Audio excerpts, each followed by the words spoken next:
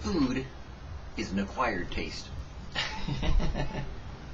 That's my thought, and I'm sticking by it, because I've lived up in Alaska, and I know there are natives up there that used to eat fish and veggies that grow like sand peas and things that are kind of like growing wild out in the tundra in the bush. And what they would do is a lot of times they would take the dried fish, and catch it, and they'd string it up, and let it dry out in the sun, and save that to last through the winter. They would haul in whales, and drag them to shore. This up in Nome, Alaska, and drag them to shore outside of Nome. Drag them to shore and cut up the blubber, and sometimes stick some of the blubber into the ground with the veggies, and let it ferment 1 year.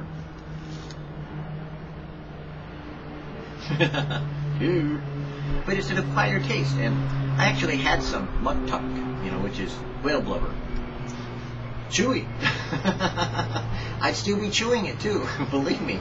I don't know what they do with that stuff, but man, you just can't swallow it. It's just chewable. It's like chew, chew, chew. It's like just doesn't, kind of like break up. But food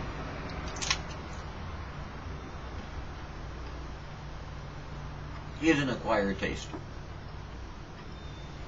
It's also a necessity of life. You need it to live.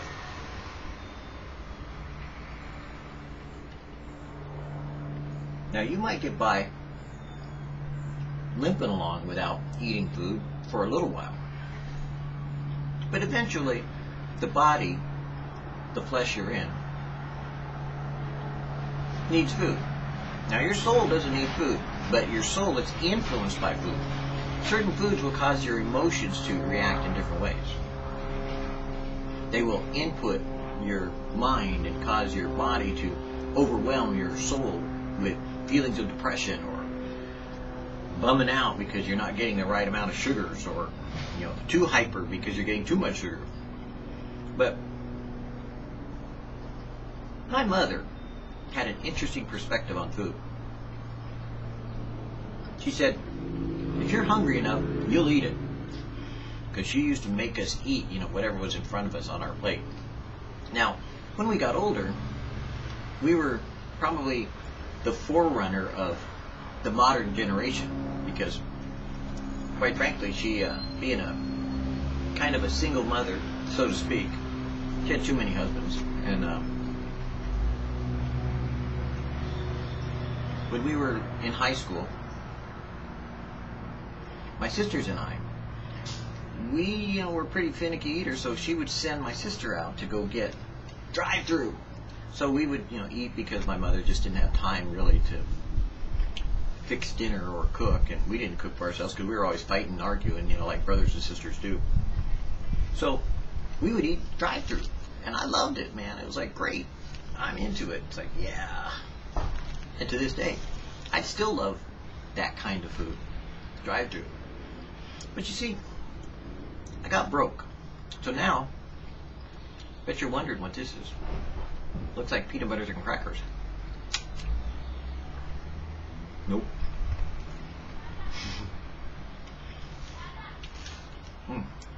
It's really good. Because you see, one of the things I trained myself on was that if I was hungry enough, I'd eat it. So a lot of times in our house, we'll not have as much variety as most Americans do right now. And it starts getting down to the nitty-gritty.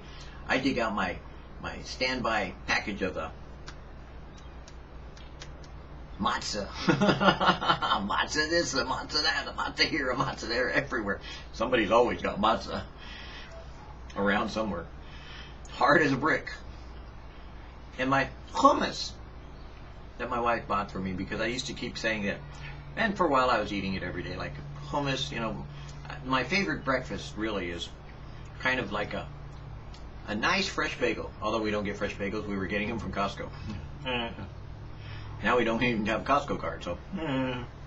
But, in Israel, a nice fresh bagel is always wonderful. And then you put some hummus on it, you get some tomato, put some, well, there you could get a fish spread that's kind of mixed with vitamins, all kinds of neat stuff, olive oil and everything else.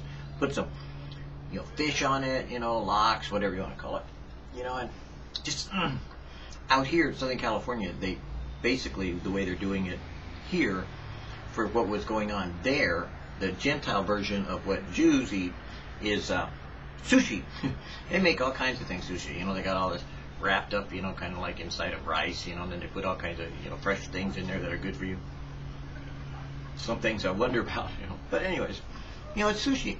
Sushi is kind of like the Gentile version of bagels and lox. But for me,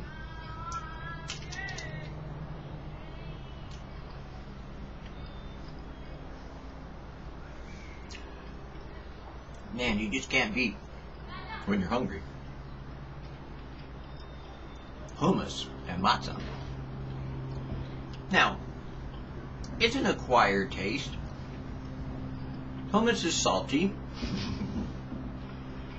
but in my body, require lots of salt because I went dancing and I do a lot of physical exercise and I burn up salt. And I need salt to retain fluids, and then I need to drink lots of fluids. So, hummus, just a perfect balance for me. Made out of chickpeas, garbanzo beans, something. And it's a great source of protein. For all you health nuts that are going to go out on Facebook and kind of like, put out some kind of flyer for, oh, eat that and it'll cure cancer. Please. But you see, if I had the money, I'd be out eating Egg McMuffins. Oh, where? 2 for $3. Yeah. That's my idea of breakfast. But God being in His wisdom, His timing, His will, His way, I'm not complaining about not having Egg McMuffins this morning. Or for a while. I'm enjoying what I do have. And that's the point. What do you have today? What is in your cabinet? What is in your pantry? What is in your closet? What is in your life? Are you enjoying it? Are you making and giving thanks for the things which God has provided for you? Or are you whining about what you don't got rather than what you do got? Because that's the difference between a mature Christian and an immature Christian. His food etiquette by not talking with his mouth full.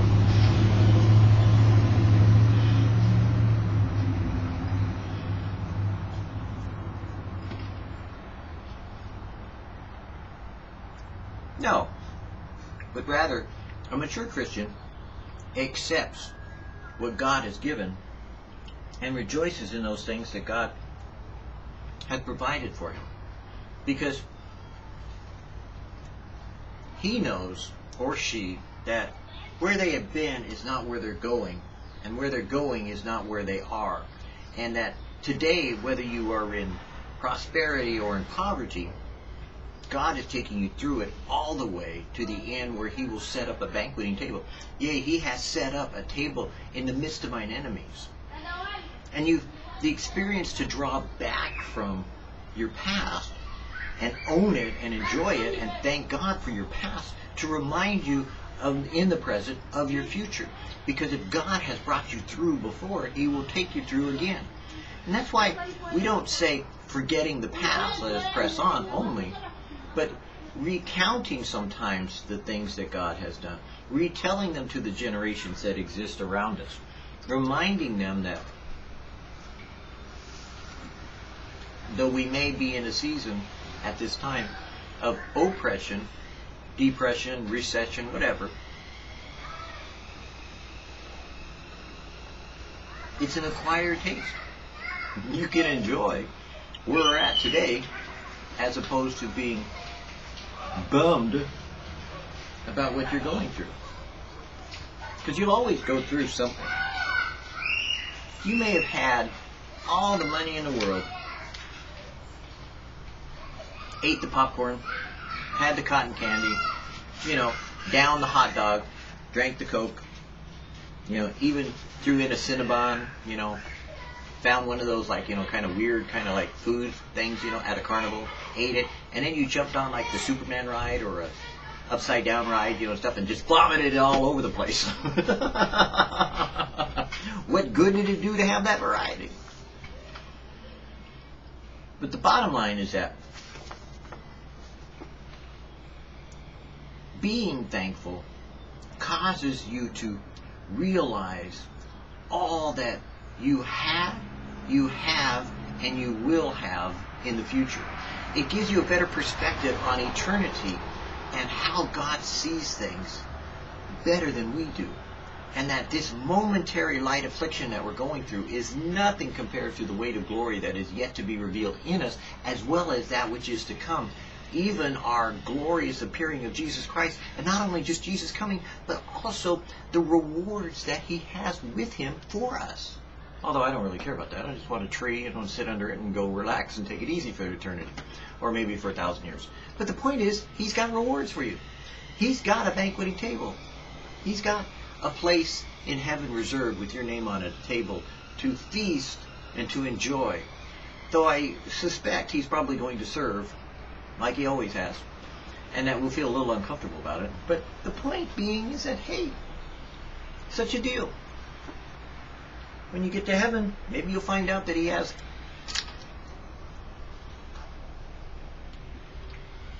instead of matzah and hummus, manna and hummus. Oh well, so much for the hummus jokes, or the humor of it all.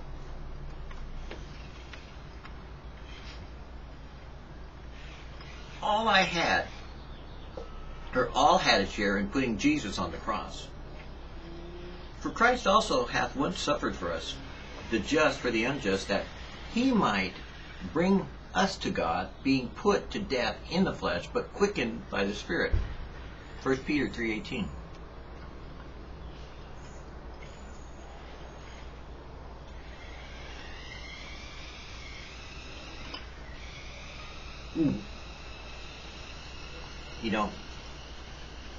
Some people pray before they get their food. Some people pray after they get their food. Some people pray before they even get up. Some people pray while they're up. Some people take an attitude of prayer. Jewish culture, such a deal, prays over everything. Does that mean that they're more spiritual? No. The reality of having an attitude of gratitude is the action and direction that God is looking for you to be in everything. Whether you pray in public, over all your food, and it has a blessing on it, or whether you kosherize it, make it sanctified by the priest, or the rabbi. Bing! It's shiny, healthy. Or whether you treat the, grade A US FDA approved, kind of food and drug, kind of stamp seal quality meat on a kangaroo. The point is, God said, don't worry about it. It's not eat or drink that you should be fearful of, but rather being thankful for what God has given. And so there's a strange conspiracy of silence in the world today, even in religious circles, about man's responsibility for sin. The reality of judgment, and about an outraged God and the necessity of a crucified Savior. But still there lies a great shadow upon every man and every woman, the fact that our Lord was bruised and wounded and crucified for the entire human race. Not just the ones that we like, but the entire human population of humanity. This is the basic human responsibility that men are trying to push off and evade, that Jesus died for all. Let us not eloquently blame Judas nor Pilate. Let us not curl our lips at Judas and accuse him of traitor. He sold him for money. He was like, falling away. Oh, they were guilty, most certainly. But they were our accomplices in crime. We in accompli fete. Is that French? In matter of fact, they and we put him on the cross, and not they alone. That rising malice and anger that burns so hotly in your breast today, put him there. Whenever you're angry at your brother, whenever you're angry at the world, whenever you accuse someone and recuse them of some kind of sin, you put Jesus on the cross again. Every time that you choose to attack and say what's wrong with God's salvation He's provided, because look at them, they're not true Christians, you put Jesus on the cross again. Every time that you criticize and ostracize those with whom God has died for, you put Jesus on the cross again. The evil, the hatred, the suspicion, the jealousy, the lying tongue, the cheating, the carnality, the fleshly love of pleasure, all of these in the natural man joined in putting him on the cross. Your religiosity stinks in the eyes of God. For only one reason. And it's not because it's religious. And it's not because it's righteousness. And it's not because it's without merit. But it's because it puts Jesus on the cross again. When you are ungrateful, when you are murmuring about what you don't have, when you want more than what God has given, when you are not content with what things you have, when you say, oh, look at them, you put Jesus on the cross again. But will He die again? Will He be crucified again? Will He one more time take the sin of men upon Himself? No, my Lord. You see, though I know when I do these things, when I sin in such a way that I cause God the consternation and the frustration of the reality of what I am, I know He looks at me and says, no, I will not crucify my Son again.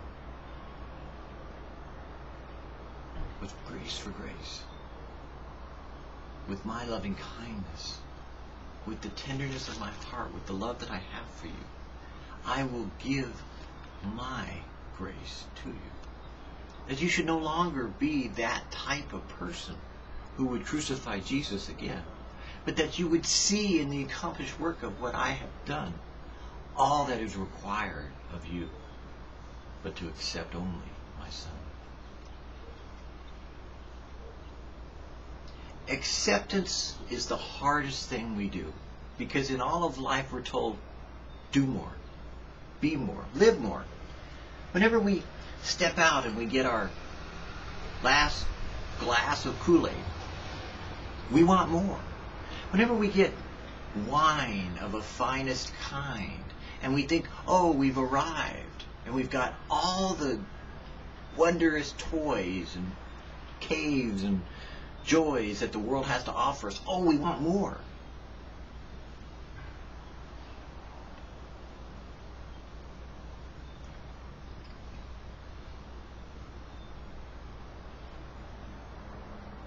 So much more. Always more. But what more need God do than what He has already done?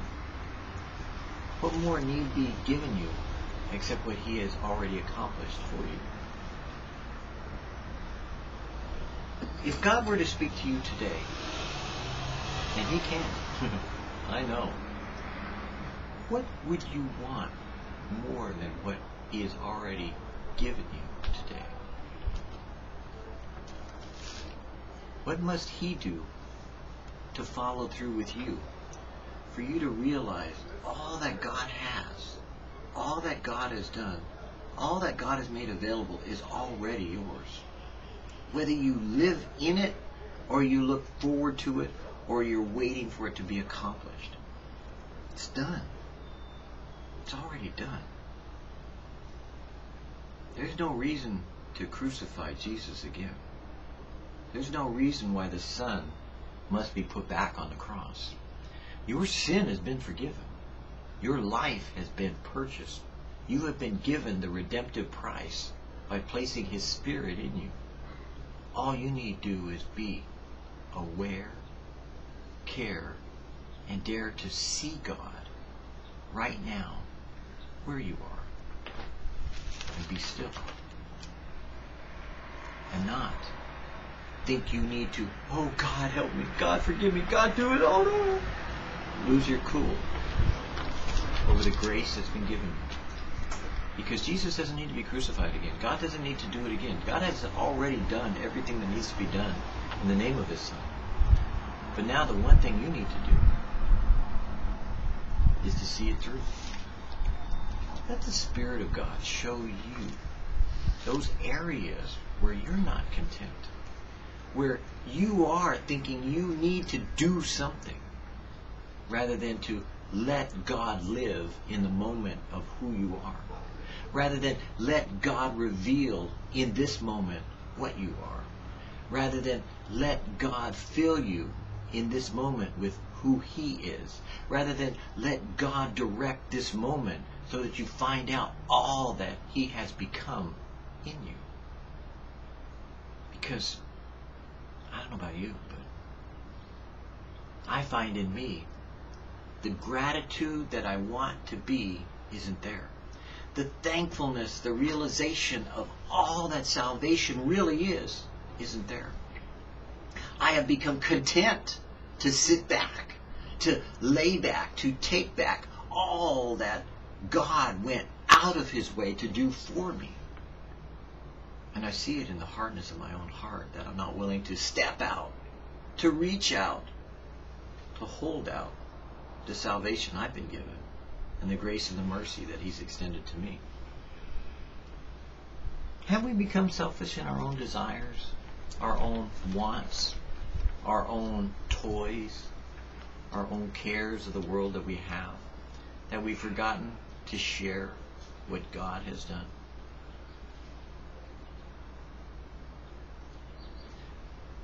When Tozer tells me those things of what Jesus has done,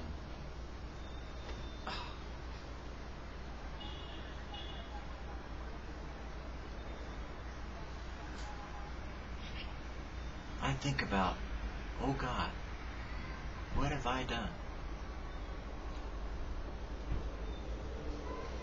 What have I done? Have I not appreciated the sacrifice? That though my life may be reduced to even the simplest of things, matzah and hummus and Kool-Aid, is it not enough that God has provided for me all the days of my life? And that I will dwell in the house of the Lord forever? And that I have an inheritance and a promise? That I can lay down my life now in order that God may take it up again and use it? That I need to lay down my life for the sake of someone else who is desperately needing to hear what Jesus has done? Because not that Jesus need be crucified again, but that Jesus has been crucified for the sake of that person that doesn't know what you know, that doesn't understand what you already have been through, that maybe just wants to see what it is you can do in sharing the love that God has, not just for them, but for you. Are you becoming more like Jesus or less?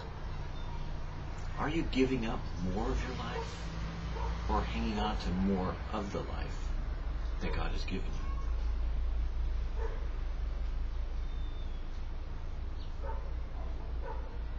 I wonder. Not for you, but for me.